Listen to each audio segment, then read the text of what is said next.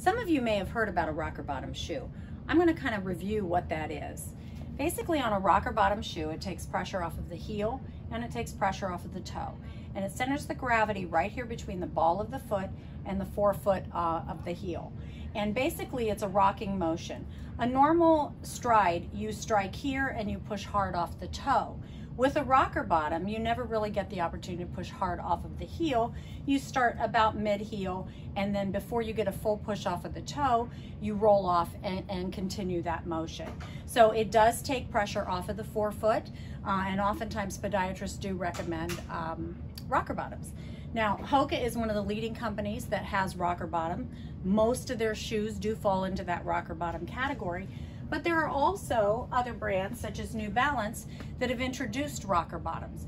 This is a great shoe because it has a microfiber stretch across the front to allow a little bit of give in the forefoot, but also has that nice rocker motion. And then they also have the More, which is another opportunity to take pressure off of the front.